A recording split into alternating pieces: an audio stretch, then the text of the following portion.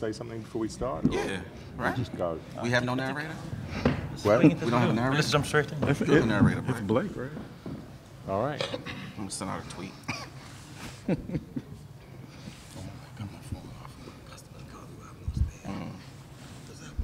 All right, we're wrapping up. This is the last of the day. We're hoping that you have some strength mustered up, and we're happy for those who've been holding out since 9 a.m. this morning. So this is the capstone for today. And we're going to leave you with some nice sounds. But we keep speaking about the why and the way it feels organic. And we kept hearing terms novelistic and Dickensian. But there's a soundtrack. There's a sound to the entire thing.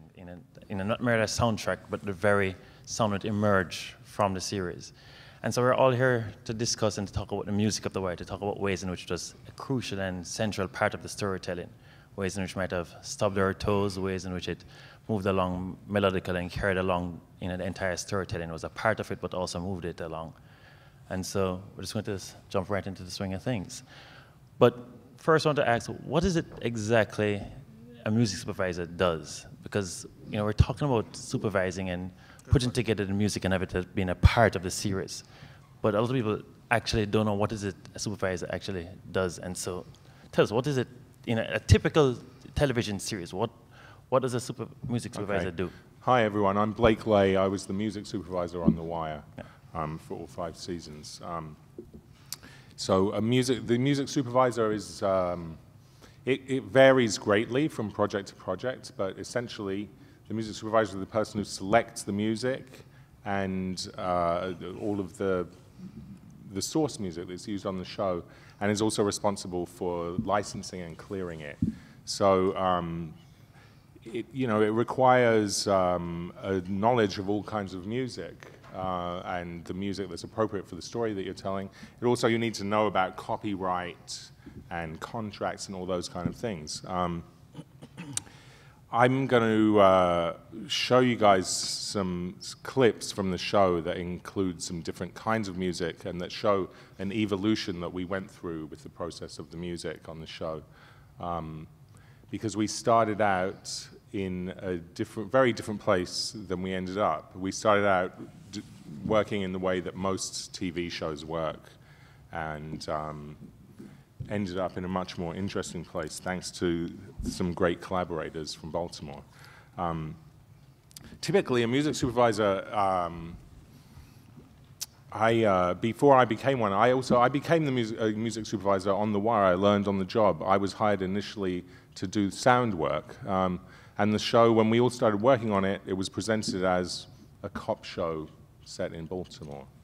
And I didn't even really know what HBO was. I worked mostly on independent features at the time, and didn't it seem very interesting? It was like do you want to do the sound on a cop show set in Baltimore? I barely could find Baltimore on a map at the time. So I was completely unprepared for this journey that we were going to go on. And I had a lot of experience doing music and sound for film, so I knew how to tell stories using music and sound, but I didn't know how it needed to be done on this project. So a lot of music supervisors, the idea that people creating a TV show in the first place in any capacity feel a responsibility to some kind of ethical program or to the subject matter they're covering. These are very foreign ideas in the television industry. So I sat through the earlier panel, which I found absolutely fascinating, and hope to be there tomorrow as well. But it's very interesting when you come from the television industry and the film industry, basically, and you come to consider this stuff in an academic context. And there's this, just the very frame that you guys are all using to evaluate these things is so different than the way that people making the television think about it. So a central principle of the way David Simon works is that, and I had never thought about this before working with him, he thinks about the characters in the story as being real people, or having strong relationships to real people. He's representing real people in a real community, and he cares what those people are going to think about the story. And I don't think that necessarily comes from an ethical or moral dimension, or that he feels even a responsibility. I don't want to speak for him, I'm just talking about the process. It's a storytelling method. If you're going to tell a story that takes place in a real place about a real situation that we all care about, let's think about how the people who exist in that place, what would they think of this story? Would they find it credible? And that's sort of the first tool that we began to use with the music, was what would the music really be in this situation?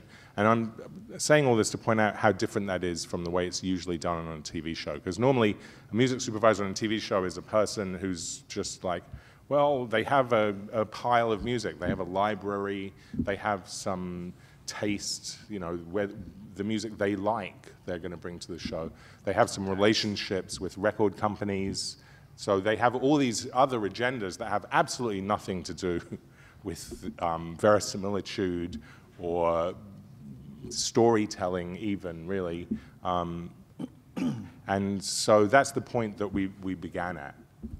And we got to a very different place. Anything you want to ask about that, or do you maybe want to look at this first clip? Yeah. Well, before the clip, I'm going to ask, Jamal and Juan and Diablo. So you're talking about one of the things that was happening was the ways in which, what did they come in to think of this? What are the impressions of it? And so I'm curious about your impressions. When you started seeing The Wire, when you started watching it, what are your impressions, particularly with music, the things that you... Garnett, did you want to introduce the panel I'm here? mistaken. Oh. Sorry. So, or you guys introduce yourselves? Yeah. Okay, my name is Jamal Roberts. I'm from Darkroom Productions. I'm Juan Donovan from Darkroom Productions. And I'm Diablo Flamez, artist of Darkroom Productions. And we worked on season 4 and 5 of The Wire. Initially, I didn't feel the music was correct as far as what they were playing in the show, as far as what the characters were listening to. Being that we're in the area, that's not what we were listening to. So we didn't agree with it at that time, but they came around and they got it right. So. You worked on what seasons? Season 4 and 5. When did they come around? Season 4 and 5. Yeah, they got season 4 and 5 right. They were playing hip hop, but it wasn't the hip hop that was listened to in Baltimore.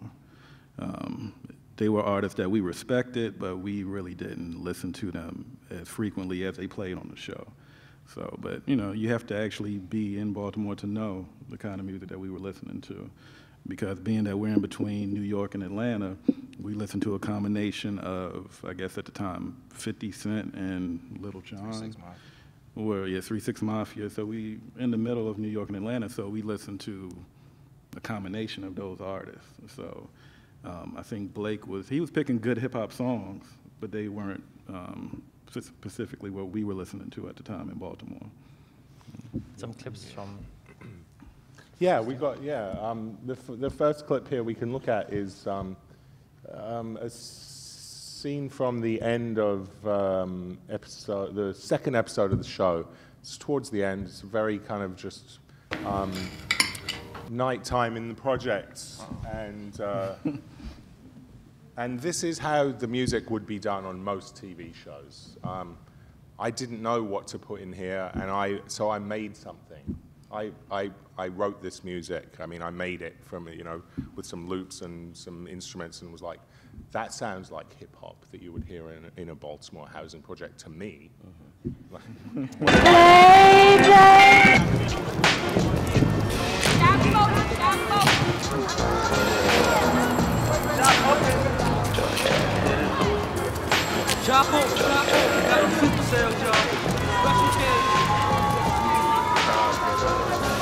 In the hole, y'all. Special case. Please listen to the music. Right now.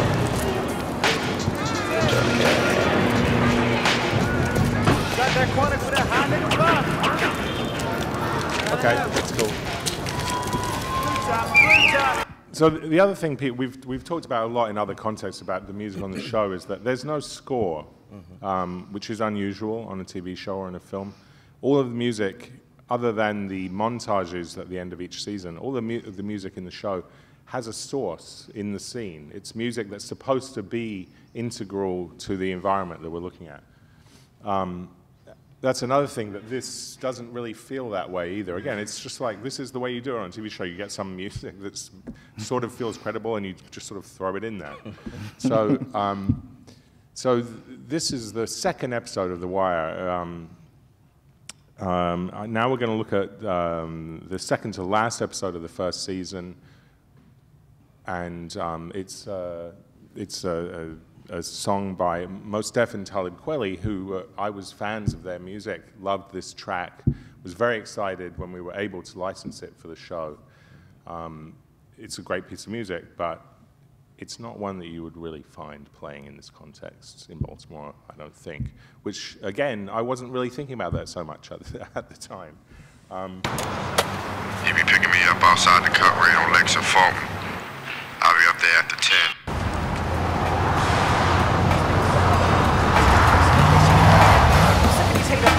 Bring on the regulators with the thugs and the guns. Freezing up the bottom, the fluid just dial is old. You running your mouth over the But also, while you're watching this, think about how we play the music very strictly, the perspective of it, very strictly coming from that car. And when we change shots, the music gets louder or quieter. It's not the music that's just decorating the scene, it's supposed to be part of the environment. Everybody looking at you, fish tanks and trolling for effect. I'll stay catching rivers wet and keep it flatter than the back of your neck. Hollering it, cause we developing the following, getting played like they don't since we going out North Avenue, stop by the carry out so I can pick me up some cigarettes. They're going up north, stay loose. Gregory making me stop the urge is what you say to me, but that's supposed to mean something. You know when I seen fighting in the club, you act that don't buy it. I got the dub. Shit, it's too loud.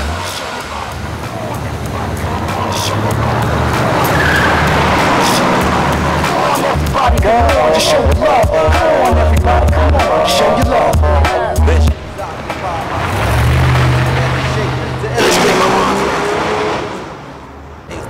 Does any unit have the eyeball? Negative 1135. Come on, Rex. Tell us where the fuck you are. Okay, I think we got the point. We could move on from that.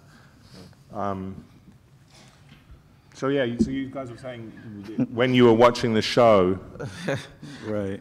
I'm a firm believer that music is the soundtrack to your life. No matter what it is that you're doing, there are particular songs that anyone can hear and remember exactly where they were the first time they heard it, and things like that. So, you know, just like if a bride is coming down the aisle, you don't expect to hear DMX, or if you're tooling up for a drive-by, you won't be playing Smokey Robinson.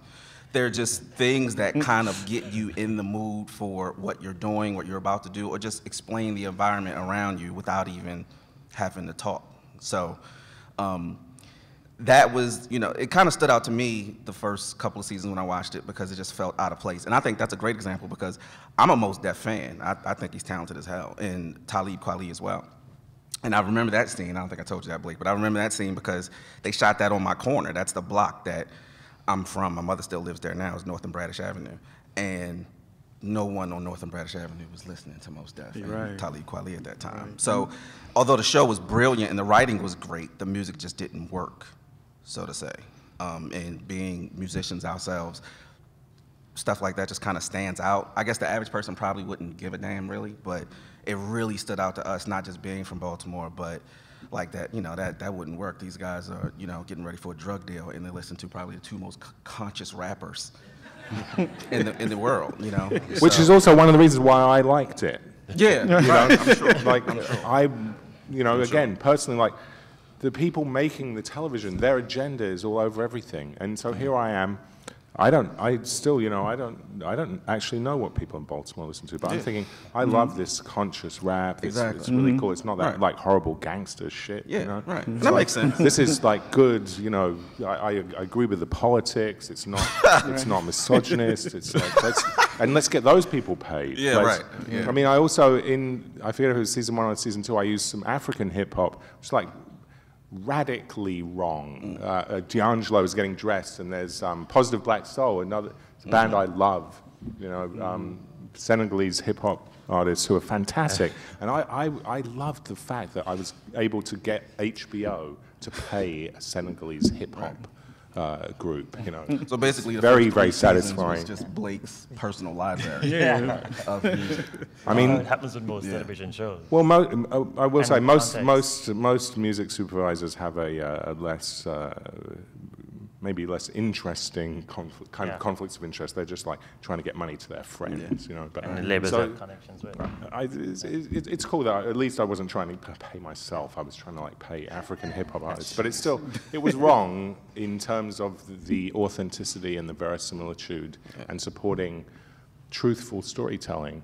And so, actually, it was at some point in season 2, David Simon came to me and he said, you know, I'm getting some reports back from people in Baltimore telling me that the music isn't correct, and I'd like you to work on that, and let's start a process of thinking about how that works. And I was very ready to do that and was game and thought it was actually super interesting. And there was a certain point where he gave me a CD from DJ Technics, who was supposed to be with us today on the panel, by the way, and he couldn't because of a family illness. But he gave me this CD, and I didn't know what Baltimore club music was, and it was kind of a crazy-looking CD that was like, the cover was like a black and white Xerox, and it had, you know, I mean, it was really like, for me, it was like it came from Mars or something. Like, wow, what is this? And how would you ever go about licensing this music? Like, how do you do that? And it's probably full of samples, maybe not. So actually, let's have a look at that clip, which was, there was something that happened with this one. When we did this, I looked at it and I was like, wow, this has a feeling that is, we've gotten somewhere with this idea of using the real music of the environment that the story takes place in.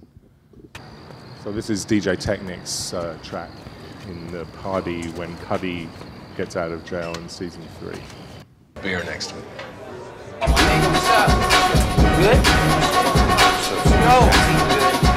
I get you. I get it.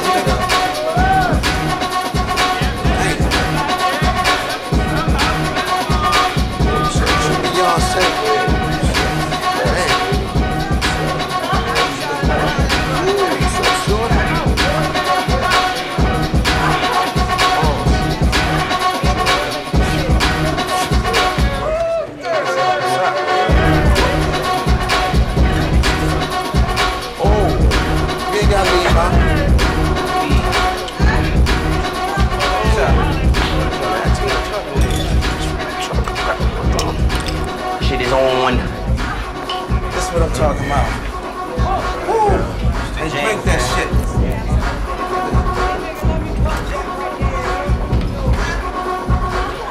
I'm surprised they want me letting y'all get your hands up. Sometimes you got to.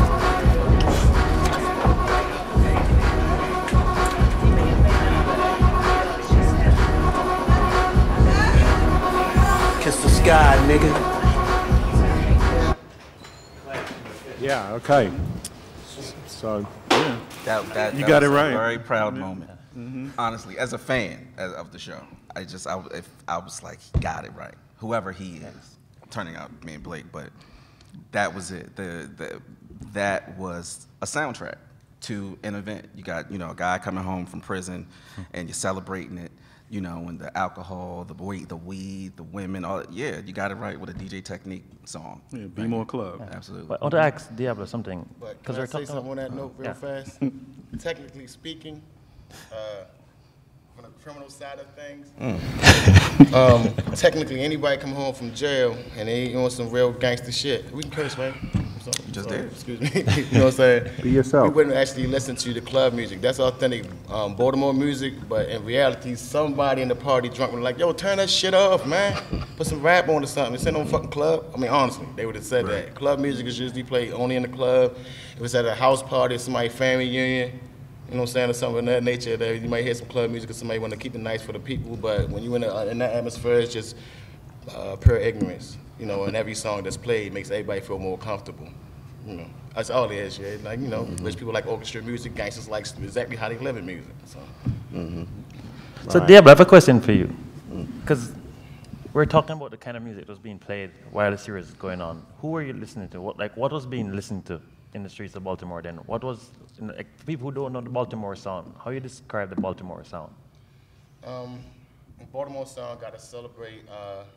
I guess I could say it's got to celebrate all the wrong things that we're doing. Like, you know, you have to talk about what's the format of Dark Room? Drugs, alcohol, and bitches. Damn, yeah. You know what I'm saying? I'm sorry, though. My mama's here. We realized we tried a lot of other things in the industry, and we realized dumbed down music is to be promoted at a higher level. So in order for you to come up, if you're talking too intelligent about things, you're not going anywhere. So everybody pretty much try to talk more dumbed down about it, because that's more about what they push in the states within the society. You know, unless you can blow up and get to be a Tupac or something, you can be more poetic. But right now, trying to save anything, people don't want to listen to it. Trying to help anybody, people don't want to listen to it. You know, I just ride them. Yo, I want to hear that. You know what I'm saying? Like, y'all just slapped her. Y'all just did that. I want to hear that. You had the best weed. What kind of weed was that? I want to hear that. That's what they want to hear. You know what I'm saying? The club is going to be like, yo, who listened to that shit? You listen to that? No, yo, who the DJ? Get them out. You know what I'm saying? A girl ever hear a song about fucking before she listens to club music, unless it's talking about fucking. Which most of them do. You know. Yeah. Baltimore is a sick place. It's drugs and it's music, and music is not above the drugs.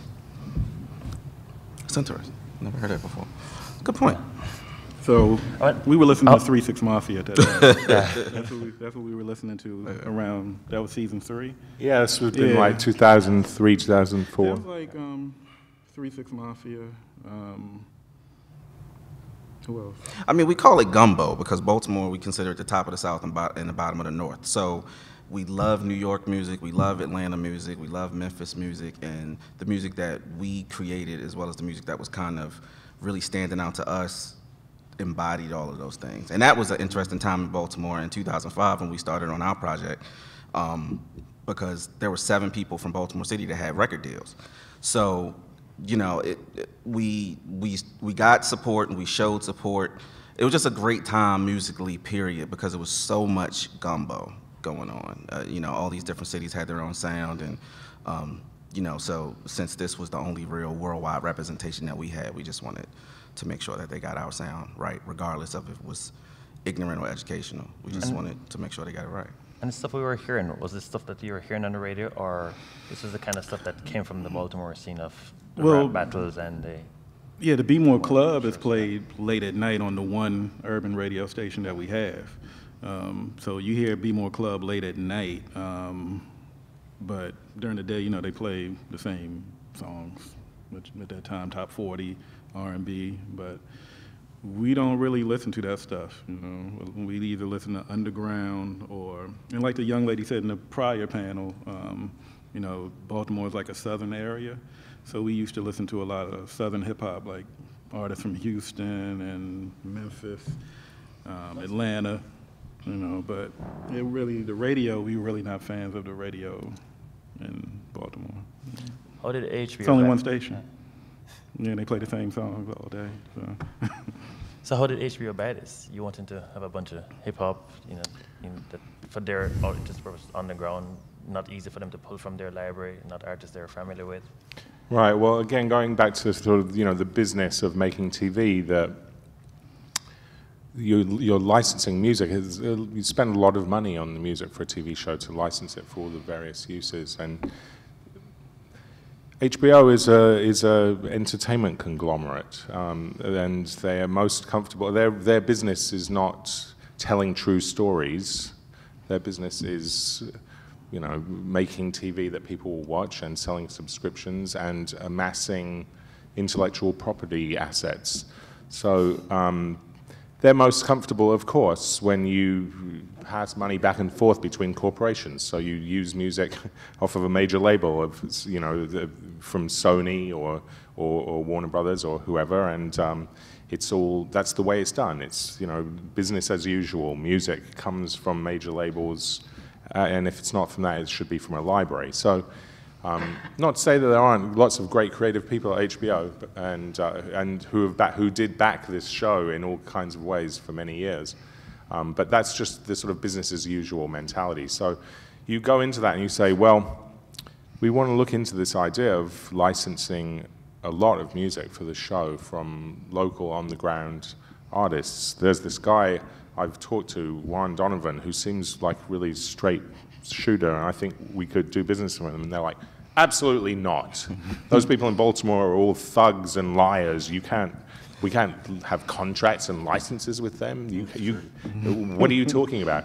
I mean, so that's just kind of a sort of knee-jerk first reaction that they have, and then you explain it to them, and I mean, we gradually came up with a process on The Wire, and then we also worked in New Orleans on the show Treme and took this even a lot further. But it turns out that working in this way, which is initially motivated on our end, the creative people on the show, our motivation is to tell a more true story. But it turns out that it is also good business, because your guys, for one thing, your guys' music is cheaper than Jay-Z's, in addition to being more true for the story. But it also, the response, once we started being more truthful with the music, the response in the hip-hop community in Baltimore was just so great, I mean, people were so happy. And I mean, you guys have told me. I mean, it kind of became an engine for the music scene there. Absolutely. So I wanted to show that clip. I asked you the other day, so the way we originally started working together was these guys made a mixtape called the Hamsterdam mixtape, and in season 3 of The Wire, there was the open drug market called Hamsterdam, and so let's just have a look at that clip. I asked one the other day, at what moment, where did you get the idea to talk back to the show in musical terms, to make a mixtape called the Amsterdam mixtape that was kind of like, the speaking back to the show? On the corner from here.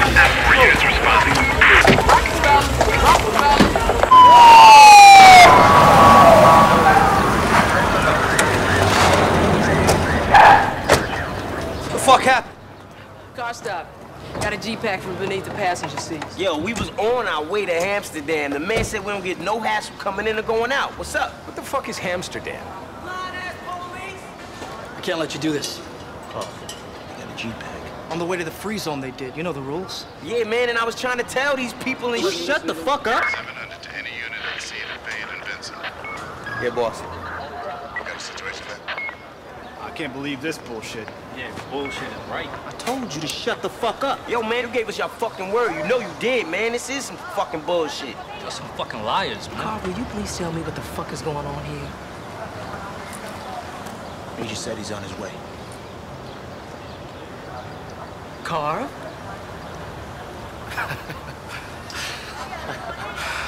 Oh, man. Okay.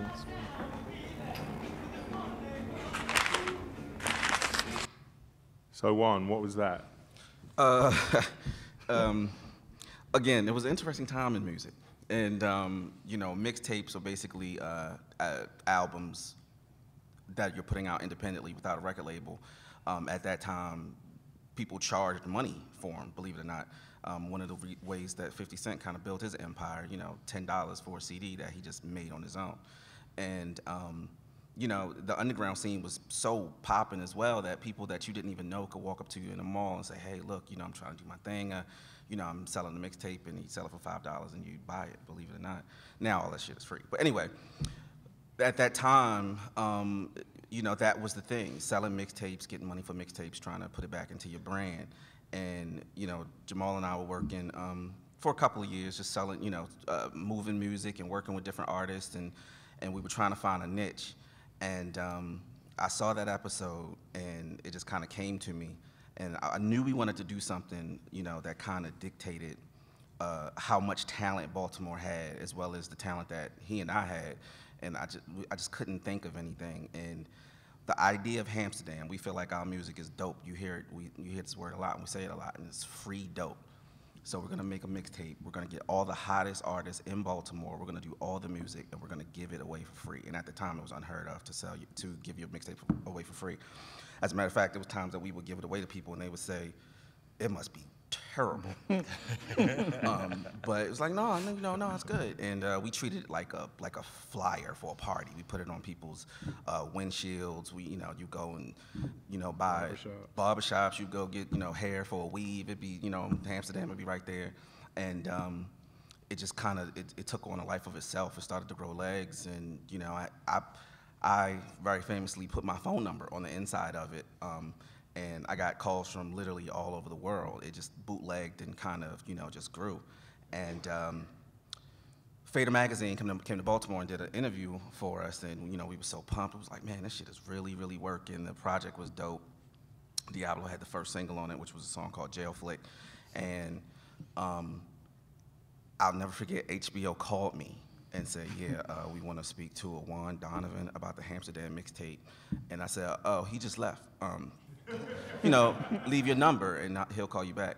And I called Jamal and said, dude, we're gonna get fucking sued. Yeah. We are gonna get fucking sued. This sucks. And, but look, I was like, well, we're gonna have to attack this, eventually. So I went on and called them back, and they said they wanted to meet me. So I don't know if Blake ever saw the HBO office in Baltimore, but it was in this old, rundown, old industrial area. I went down there by myself in the middle of the night. I swear to God, I thought I was gonna get whacked. It was pitch black out there. You couldn't find anything. And I walked into the office, and these 3 ladies met me at the elevator. And 2 of them had the mixtape in their hand, and one of them had the Fader article. And I just knew they were gonna say, what the fuck is this? But they both said, hey, can you sign this for us? I said, oh, thank God. Oh, shit. So, they just were like, they actually ended up being 3 writers on the show, and they said, we just think it's amazing that you took this idea that we came up with and turned it into this Baltimore music phenomenon. So now that I knew, they weren't gonna sue me or anything like that, I was like, oh yeah, this idea was just, it came to us, and we knew it would work, and we're fans of the show and blah blah blah and everything. And actually I thought that was kind of the end of it, but it kept going. Magazines kept calling, bloggers kept calling. And then Blake called me one day. I was sitting there watching the Orioles game, and he called me, and I thought we were going to get sued again because I didn't know anybody with such a strong accent, so I thought he was somebody's lawyer. But again, it turned out to be a good thing. And, is this Juan Donovan? And after that, it really took off. He said he wanted to license music for the show, and we ended up being in Rolling Stone like 2 times that year, and the New York Times gave us a spread. It just took off. And it was great because it was, a show that we were fans of, our music, and then artists that we really dug, in a city that, we love. And it was all the perfect storm, and it was just awesome the way it took off, and it really helped our career. It led to us doing music for TV shows for Viacom, scored a couple of documentaries. It really helped us out, career-wise, but it just was a beautiful thing. And to this day, we put it out in 2006, and I had a writer from the newspaper call and say, hey, you guys should do a 10-year anniversary, make it really exclusive and put it on vinyl, and we'll have this big party. So who's funding this party? But it felt like a good idea, and it's something we're still mulling over, but again, it feels good to know that we did something that special. It's coming soon. We're going to do that. No, it's not. That 10 years later, people are still talking about it, and all those articles we have framed and stuff, and just started something really, really great. Because as much as Blake feels like we helped the show, we feel like he helped us as well, and the entire city musically. It did create a scene in Baltimore. Absolutely. For Baltimore independent hip hop. The Baltimore independent hip hop scene just kind of took off, and all artists were getting covered in magazines now. It was great. It was great. I mean, I just want to underline again, the reason that whole process happened was because of an interest in verisimilitude and an interest in telling stories in a truthful way. Which is not something that most people telling stories on television and films really concern themselves with. But on Simon's shows, it's, you can watch the process that I went through with the music, starting out thinking, well, this is just a cop show and it's just a scene in the project, so we'll just put some music in here, whatever it is. And then this sort of evolution that ended up creating something that really has a very different feel to it. That's done in all these other departments and in all these other ways on the show. So sometimes people, there's a lot of theorizing about why is The Wire so realistic, and why is it so authentic, and what do those things really mean? But I actually think a lot of it comes from this this idea that those of us working on the show have, that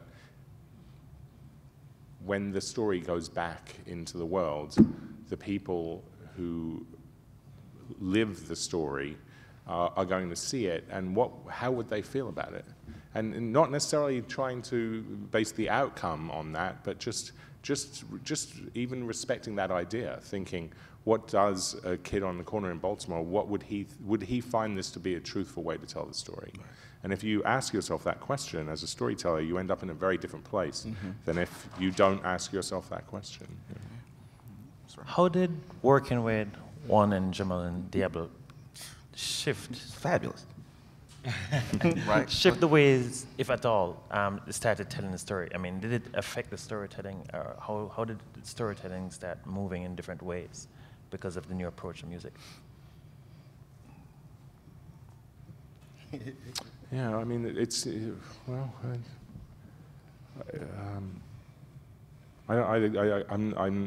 Your question isn't provoking a different answer than what I've already been talking about. The music is still, it's a layer on top of everything else. So I don't think that specifically us working together and the music becoming more truthful. Truthful is, all of these words are complicated, but I'm using them as shorthand. The music becoming more truthful, or acquiring greater verisimilitude, or I don't think it affected the story itself. It just, but it had all these effects. It has these effects in the real world as well. Yeah. These effects from simply pursuing a truthful way to tell the story, that idea ends up manifesting itself in the real world. I mean, we're friends. You guys had a different shape to your career in the real world, because of the work we all did together. My perspective on music and on Baltimore and on the story and on everything was changed by that, from us working together. But it gave you a new shape, didn't you, in the way you started doing music supervising? Oh yeah, completely, yeah. How so? I mean, you said some of it already, but yeah, I mean, just in these same ways. I mean, and then we went on. We did the Treme that we did after The Wire also was I think a central motivation for that entire show was to become involved with the music community in New Orleans after Katrina, and to it's a TV show that is sort of like a huge branch of it is like community activism to support the music community in New Orleans after the storm and help bring them back. And I think it really did help a lot of people there. But in a similar way, we wanted to tell a truthful story about how music is made and what the music community is like, and so we engaged with that community and depicted their stories and used their music and paid them for it, and had them be performers in the show. And so it has a real, a profound effect on all of those things. Were people registering differently, registering story differently after they started hearing music Baltimore played, music that they knew were underground music, independent music? In other words, what were the reactions you were hearing in real time after, in season 4 and 5, once people started hearing a sound that sounded more? Well, the show definitely influenced us musically after we got the job working on The Wire. We did Amsterdam too, and we tried to take a more cinematic approach to the music, and we tried to kind of create our own genre of music and just make a Baltimore sound. So, like I mentioned earlier, we took 808s from the South and mixed like samples from New York, and we just tried to combine everything. We even took our homegrown music like go-go and Baltimore club music and mixed that all up into like a big gumbo for Amsterdam too. And yeah, it's like the show definitely influenced us as far as musically, and I think our sound, there was a couple of people trying to imitate what we were doing at the time in the area, because it was pretty much an independent sound, our own sound in Baltimore, and they tried to take like Baltimore club music and mix it. So it definitely influenced us musically going forward. And I think it did influence the area as well, because you did see a lot of wire mixtapes and a lot of mixtapes taking characters' name and naming it. So it definitely influenced the area and influenced the musical landscape at that time. And a lot of the artists too, it felt great because a lot of them were starting to get opportunity now, because there were artists that we were fans of, like Tyrico Leone, who you know, was pretty much unknown, and now he's hearing his music on the show, but thanks to us and, you know, the link to Blake and other groups that we work with, and nobody ended up with more songs licensed than Diablo did. So, you know, again, you know, as from hearing the panel as well as watching the show, you know, being in Baltimore sometimes, sometimes if you have a really, I guess, creative background, it could feel like a hopeless kind of place. And, you know, it feels good to know that we were providing hope to some artists that otherwise wouldn't have had that kind of opportunity. You know, it's a big thing, you know, to just have this art and have this craft, and you know, now someone is paying you for it and putting it on a national television show, and now you can run with it. Mully Man jumps to mind. He you know, he just kind of took the ball and ran with it after he appeared on the show with his song, and that, you know, because it came on like right at the end of season 4, I think, so it kind of stood out.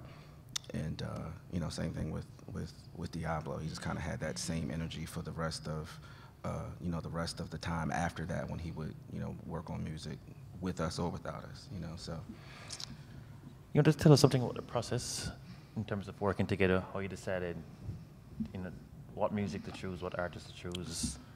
Well, Blake made it easy for us. He said, do what you do, just don't fucking sample, because he didn't want to pay anybody else. And you know, that was easy for us. And again, it's a chance he took, because the first Amsterdam was the album we put out was sample heavy. I mean, with some original stuff on there as well. But again, you know, we really had, at the end of the day, we're East Coast artists, and that's, you know, one of the I guess the backbones of East Coast hip hop was to sample. So it was quite a few. Yeah, I mean, just to explain that for people who aren't familiar with that process, sampling is the process of taking pieces of other music and making a new piece of music out of them, which is very common historically in hip hop, particularly in the 90s. So you would take an old James Brown record and take the drums and make a loop out of that, and that would be what you would make your new song over. Mm-hmm. That's very problematic in music licensing, because in fact you have to license the James Brown song as well as the song that's based on it. Mm-hmm. So it's one of the reasons, actually, hip hop is very problematic in television and film for a bunch of reasons. But one of them is because a lot of hip hop uses samples, and so when you're trying to acquire the rights to use the music in a show, it makes it almost unworkable. Yeah. So that was why for a long time people would just like make something, you know, or use library music, and you know. I don't think Blake believed us either. I think he said, you guys can do this same energy and style and feeling without sampling, right? I said, yeah. Really? Really? Yes. Absolutely. And that's what we did. We just went and created a huge, because we actually we weren't going to do a second mixtape. We were just going to have Amsterdam and just leave it at that. And Jamal said, yo, put Volume 1 on there so people think we're going to do another one. I still don't understand. But we did that, so, you know, people did think that we were going to eventually do a second one, and we weren't. But we made so much music for Blake, and a lot of it was just so incredible that we just ended up compiling and doing a second one. It ended up being like a double CD because there was so much music. I had a question. You said you were giving, you didn't only give away the Amsterdam mixtape, the first one, right? You sold those as well. Oh, yeah. You only gave it away? We just gave it away for the free. first one? Yeah. Just flooded the whole city of Baltimore with how many copies did you make? Jesus. 100,000. 100,000? Over 100,000. Yeah. So there were 100,000 copies of the Amsterdam mixtape circulating in Baltimore. That flooded we the made, whole city. Yeah. But it got bootlegged really bad. Really bad. How you gonna bootleg was free? I know. Isn't that crazy? Yeah. I mean, come on, you get it from the real thing for free. But that's some, you know, that's some Baltimore shit. That's some Baltimore shit. Because people were bootlegging and selling it. So there you go. That's a pretty good hustle. Yeah. People on the corner were making money off of something we didn't even make money off. So maybe they were selling it to Blake and Dave. Yeah, absolutely. Yeah. How Baltimore is that? Well, tell me something more about the process. Did you hand over a bunch of tracks to Blake? Oh, yes, I'm sorry. Were you told Right. about scenes? He really just let us do us, you know. I think it's a testament to what, you know, the energy the first Amsterdam had, that he didn't really, all he said was don't sample. That was it. There was no, okay, I need this, I need that. And, you know, we're the same way. We like to, we make really dramatic music sometimes. We love to tell stories within music. So, like Jamal said, things just had a really cinematic feel. So we did so much that we just wanted to make sure he had enough to choose from. And it made, you know, it made a lot of sense when you see season 4 and season 5 where the music was placed, because we pretty much did something for every possible scene. We had it all. So were you aware of scenes beforehand, or? No, we didn't know anything what was going on with the show at all. Not at all. It was just the streets Just of doing- Baltimore. yeah. But that's something about how we use music, and how David likes to use music, is that music should never be on point. Yeah. It's like and nothing else should be there. It's like the worst thing you can do is be on point. So if it's a scary scene where something scary is going to happen, you don't want to put scary music in. Not if it's not a score. You know, the music is supposed to be environmental. So people aren't, you know, the lyrics of a song lining up with what's happening in a scene, when it's supposed to be just music that's playing, coming from a car or a bar. We would never do that. Which again is different than the way people usually use music in TV shows. They think, oh look, it's so cool. We'll have these lyrics line up with this moment when this thing's happening. I hate that. And we just don't do that. We think it's just more interesting to. Again, the music is environmental. It's part of the environment we're showing. It's not so. So for that reason, you know, the idea that we would have said, oh, we've got this scene where such and such is happening, go make a song that addresses the content of the story. No, that wouldn't. It's just not the way we tell stories with music. Yeah, absolutely. Now, the problem we had with season 5 after we did season 4, and people in the area were aware that we were doing music for The Wire, and we were all on newspapers and magazines, they would start making songs talking about characters in The Wire. It's like, no, you can't do that. Hated that shit. They're not supposed to know this is a TV show. And they would just talk about characters from The Wire, and we even had one artist who remained nameless. He did a song called The Wire and submitted it to us. And he was like a known artist. Yeah, very known. And we was like, okay, we're gonna get this to Blake because this guy is known. And he gave us a song called The Wire. And he's like, no. The Wire doesn't know that this is a TV show. The characters don't know this is a TV show. So, and we felt great because we got to work with this guy. Like, he's a popular dude on a major record popular at the label. time. And we were like, oh man, this is dope. And Blake just was not happy with the record. And that's when you changed too. After that. Shut up. He's just like a terrorist. He's like, I want the most nastiest, dangerous drug dealing music we can find. I was like, all right, let's find them. You know what I'm saying? And get it together. Yeah. So, and that's how you want, when you're not doing, like Blake said, when you're not doing a score. Because me, again, as a fan of film and television, I hate that if someone is, about to make a drug deal and then there's a rap song playing, yeah, we about to sell some drugs. Shit's whack. It's lame to me. So, that was another one of Blake's stipulation is don't sample and don't talk about the show.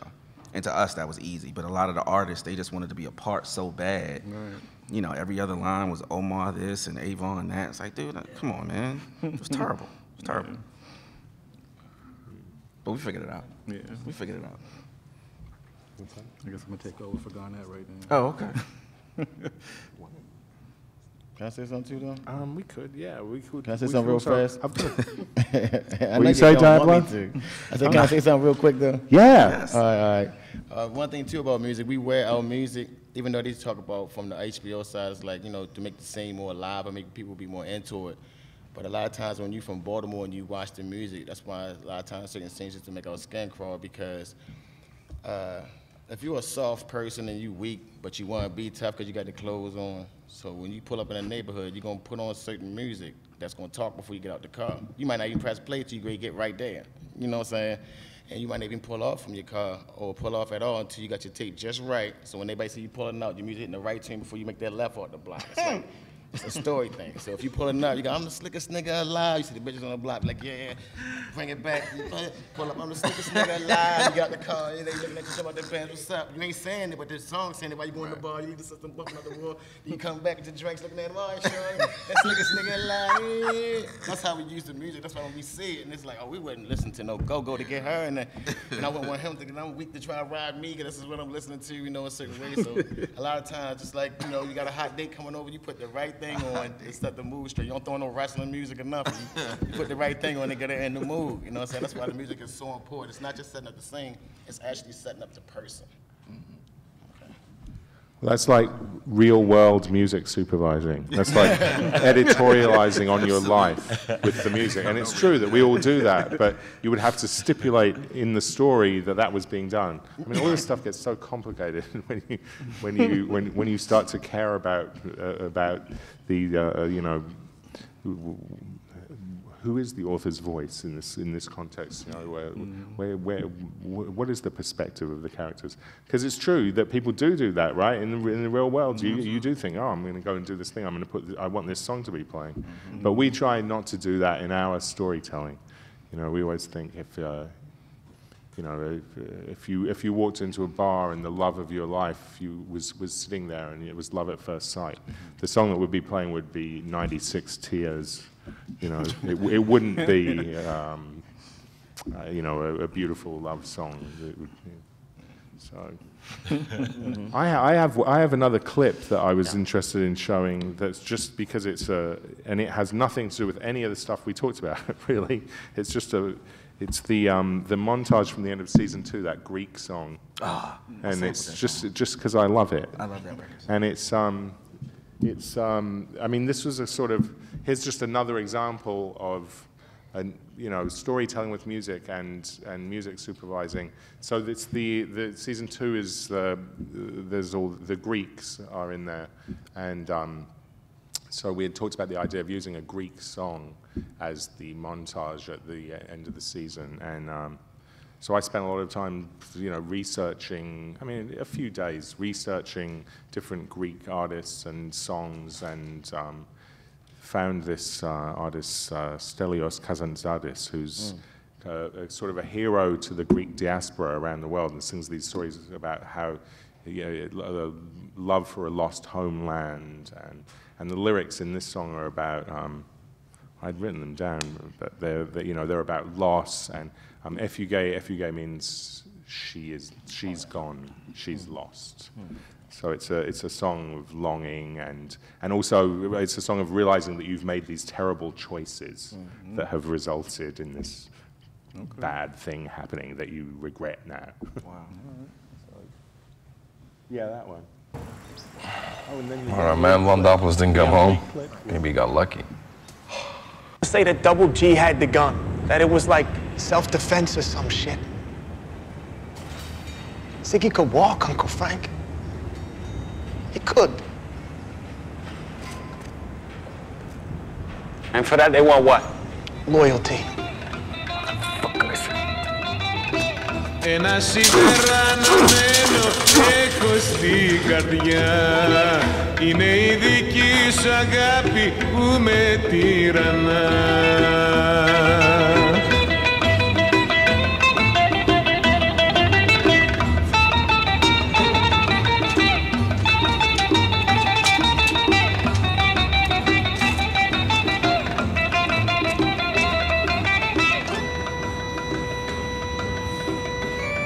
I'll hear him out.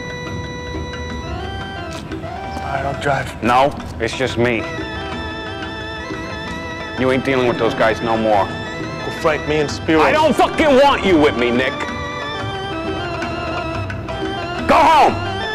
Έφυγε, έφυγε, έφυγε, την έχω χάσει και γυρνώ και ρωτώ και τους δρόμους έχω πιάσει.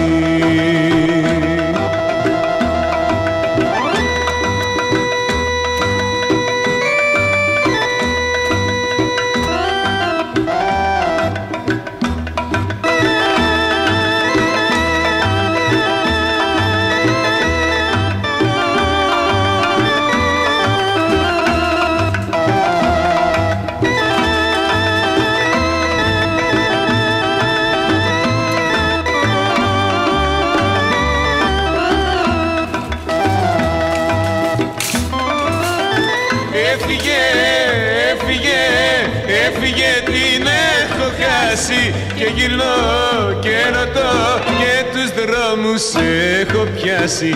Έφυγε, έφυγε, έφυγε την έχω χάσει και γυρνώ και ρωτώ και τους δρόμους έχω πιάσει.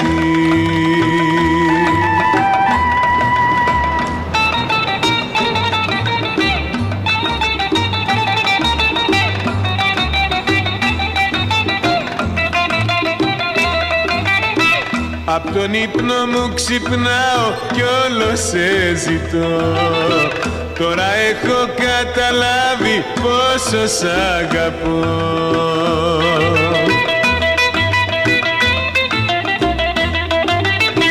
Θα έχω σ' όλη τη ζωή μου βάρος στη συνείδησή μου για τα τόσα σφάλματά μου που σε διώξαν μακριά μου.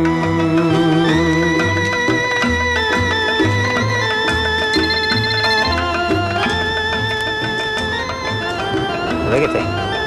Έφυγε, έφυγε, έφυγε την έχω χάσει και γυρνώ και ρωτώ και τους δρόμους έχω πιάσει. Your way. It won't work.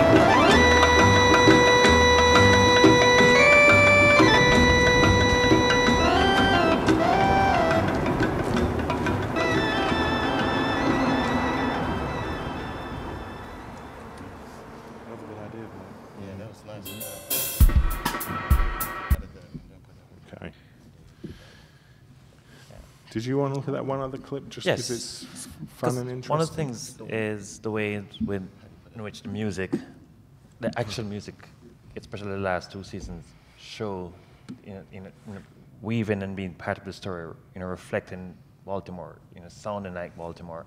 But there are ways in which it was used in the series, in which it's a marker in different ways of whether you're from Baltimore or not, particularly the scene. And so we're going to look at a scene in which it was important to know Baltimore music.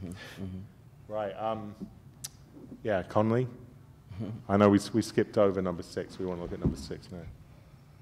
Excuse me, Blake? Yeah. Did you make that music to the actual scene, or did you edit it to the song?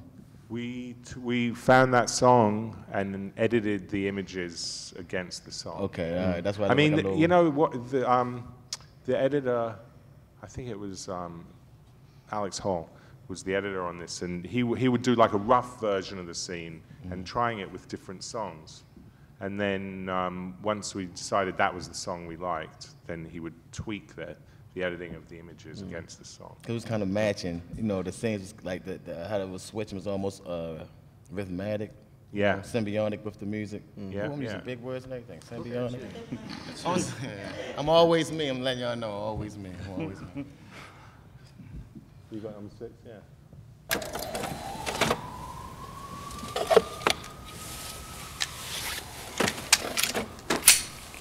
Let's do it. You're just gonna walk up on him, all right? Snap one. We gotta make sure you're from New York first, right? Gotta ask. Ask what? You from New York? Nah, ask a Baltimore question. Some New York nigga won't know. What's a Baltimore question, yo? I don't know, like maybe something about club music. They don't know nothing about that shit up in New York. Huh? Ask him like who Young Leak be. Shaking it, jiggle it. Or Kiss Young Leak, an artist from Baltimore. Man, I don't know nothing about that 92 Cube shit, man. Man, who gives a fuck, yo? You don't know Mark Clark. The Big Fat Morning Show. You ain't right, girl. The average Baltimore nigga know all that shit, all right? They don't listen to that shit up in New York. Man. They listen to some bullshit up in New York. Go ahead. Whatever. Yeah. Got a bet going on, man. So, who's your favorite one on the Big Fat Morning Show, yo? Fucking New York girl. Who? Who? Give her that show any day. Snoop, yo, chill, yo. Sanjay be on the show too.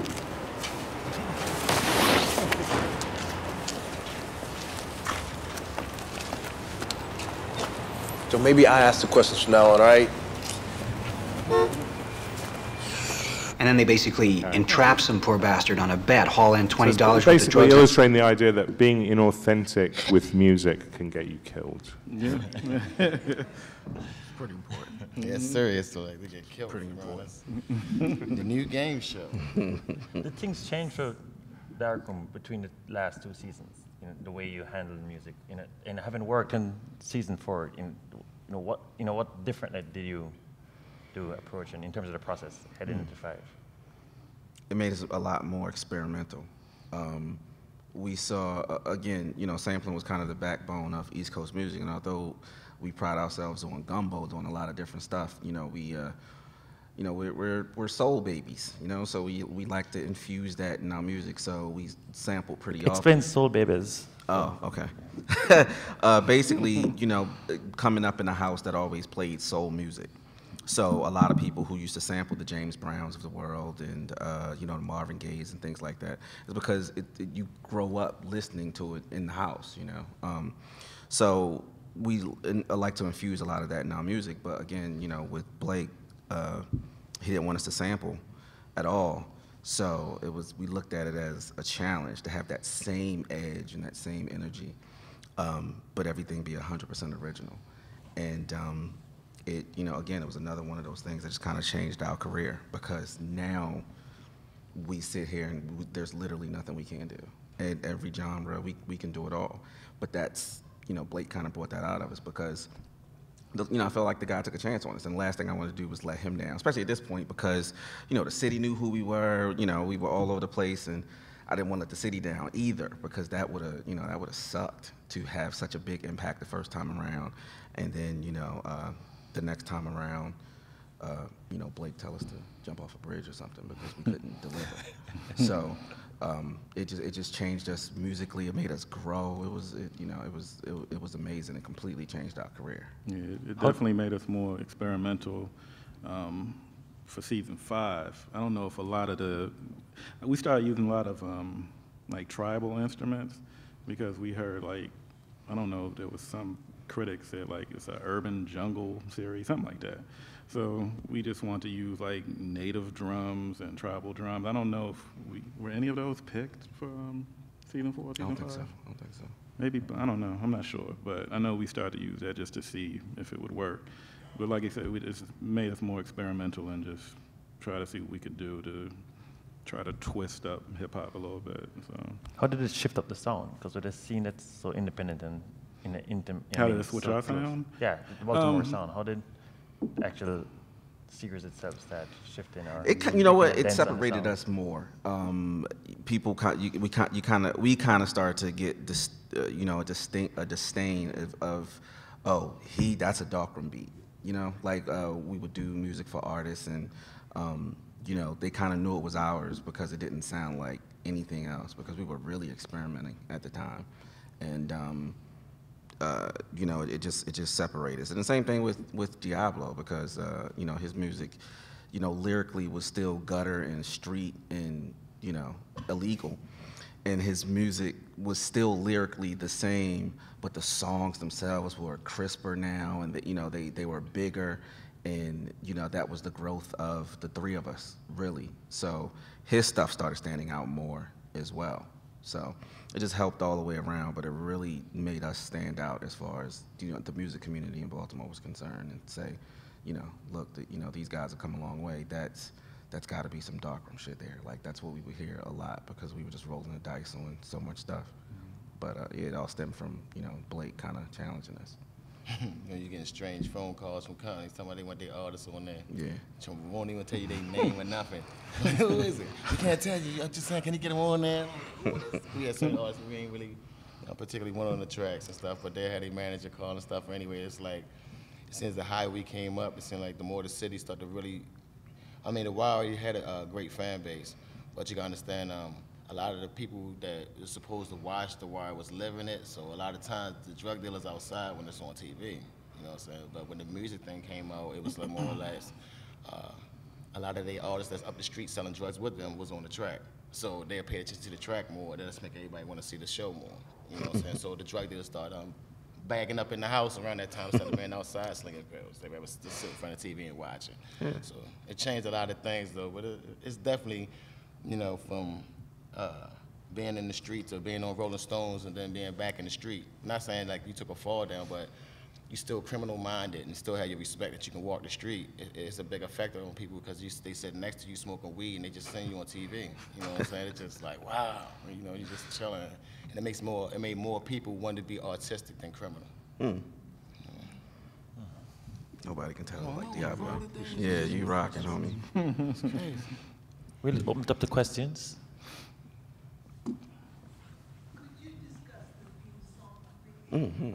The song that plays at the beginning of the show?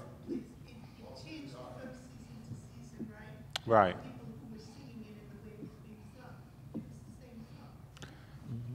Yeah.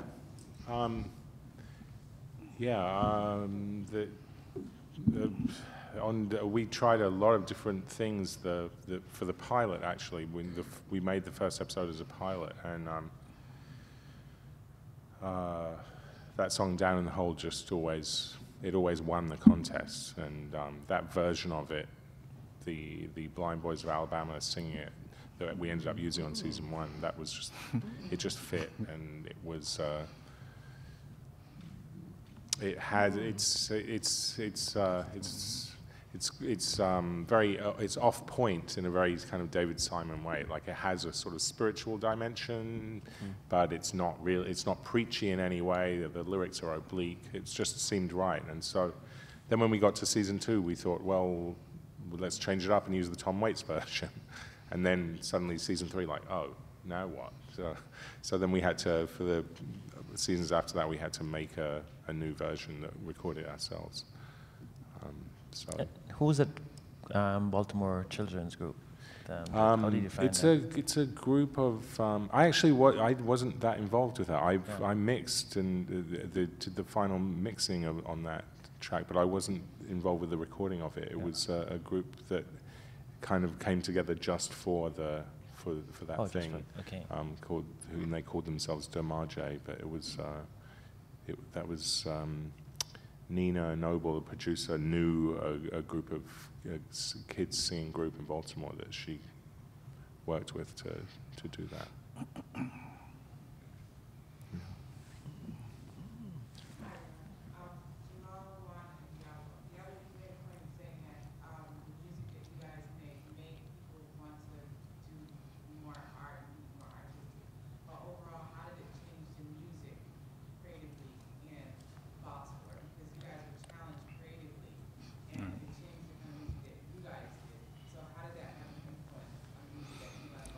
It changed the quality of the music that was coming out of Baltimore. Prior to us and a few artists that had record deals at the time, the quality of the sound, the mixing and the mastering wasn't that A1. So once we started mixing and mastering and we got some notoriety from it, I think the area wanted to have their quality better as far as mixing and mastering and being able to compete with artists from other areas. So it just stepped the area up as far as the quality of the music and the quality of the mixing.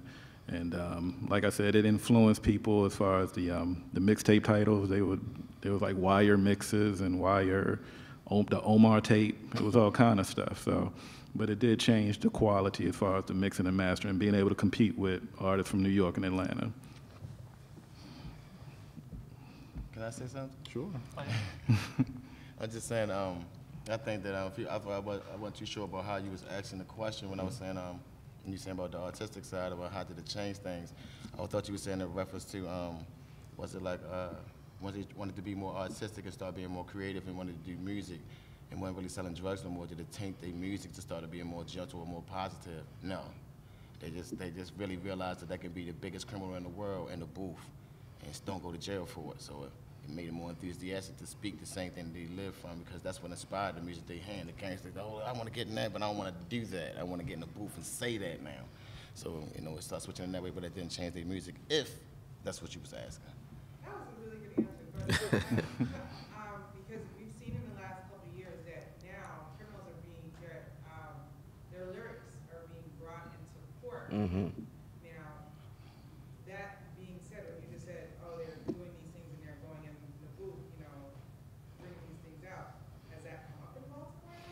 Oh yeah. That's how I got famous. I ain't gonna lie to you. You know what I'm saying? If I go down the street and I smack the shit out of Sean, I mean, real, this is the vibe, right? You can be real, everybody family today. Listen, if I go down the street and I smack the shit out of Sean, and beat up Kevin, I fuck fat ass Keisha, and I go out and they got me a pound of weed, I'm sharing with everybody. That's just a moment in the day. Now, if that end up in the booth and it come out and everybody jamming, yo, I fuck teens in the smack, yo, and niggas got a pound of weed, and yo, we got it on. Oh shit, that was just the day. And it's like, that's how I built my own fan base. It was just like, yo, listen, it was like Suge Knight with rap skills like Pac. It was like, he really living it, but he's saying it and you can hear it, and it's just right there. So, you know, when you're doing stuff at that level, you know, it started changing me. It started getting my own, that's how I had my own fan base, because you had, in the city of Baltimore, being popular or flashy is a death sentence. So if you can be popular and flashy plus kick ass and can do music, you're gonna end up blowing up. That's why I'm here today. So you know, so sometimes things are more effective if you actually lived it and then speak it. And then when you sit back, because only certain people know certain things, you know what I'm saying? You know, everybody washed their hands before, but you know, sometimes you talk about you take the water, dry your hands, still got a little soap on it. But the only people who really wash their hands know. So if you have certain stuff and certain instruments and stuff, like I shot this person, but I put the gun back in my dip, I had a bubble on my stomach because it was too hot when I was running from it. But only person know, oh yeah, the barrel was too hot, and she put it on, burnt the skin. But only if you really did that, something small and intricate. It's not a hard rhyme, it's not a hard piece or in the vocabulary, it's just how you put that together so significantly that you had to live that to know that, and that make everybody respect you. They feel like they know more about you than you think they do. You know what I'm saying? Because the same thing might have happened to them. They might got 6 barrels on their stomach. You know what I'm saying? They hear me say it. Relating to you is just the main thing. That kind of also plays to the other part of your question, because that line, I know Chuck D used to always say that rap is supposed to be the CNN of our generation, which basically means that what we see, we talk about it on record. And that is this really thin line between are you real or fake. Hip hop is the only genre that goes through that. I don't think Britney Spears ever had that problem. But you know, we've had that issue. The artist Young Moose, who was signed to Kevin Lyle's label, he right when he started to kind of take off, he got arrested for a gun charge, and they brought his mixtape into court, and they played his video and showed that he had all these guns in his video and everything, and he went to prison for a year. You know, so again, you know, a rapper trying to keep it real, I guess, so to say. So, you know, that's always kind of been a thing that, you know, hip hop, a stigma hip hop has had. But, you know, sometimes you can be a little bit smarter. But that is, you know, I won't say that we played a part in it, but, you know, the way music started changing, the bar raised into how real are you, so to say, you know what I mean? And a lot of people have just, you know, continually gotten in trouble behind that. Well, I think in the short and sweetly, though, I just think that for to the question, it's just that a lot of times you can say what you want, but you can't actually be in court for killing Kevin and then lying saying you don't know him. But on your song, I killed Kevin yesterday, I killed Kevin on the street, and says the address. Yeah, that's the type of stuff that can bring a court on. You know what I'm saying? I can understand that nature, but most of the time, though, you know, when you're saying what you're supposed to say, you got to be living in Baltimore. I mean, you really have to live it, because if you're saying you kicking ass, you ain't kicking ass, you're going to get your ass kicked next show. Somebody going to do it because they don't want that shine. Be some little hustle in the street, you want to punch you in the mouth just because somebody said you was a punk. You know what I'm saying? And you lying to saying who you are. You know what I'm saying? So a lot of times the standard is reality, but sometimes in court, your reality might bite you if you snitched on yourself on music. So.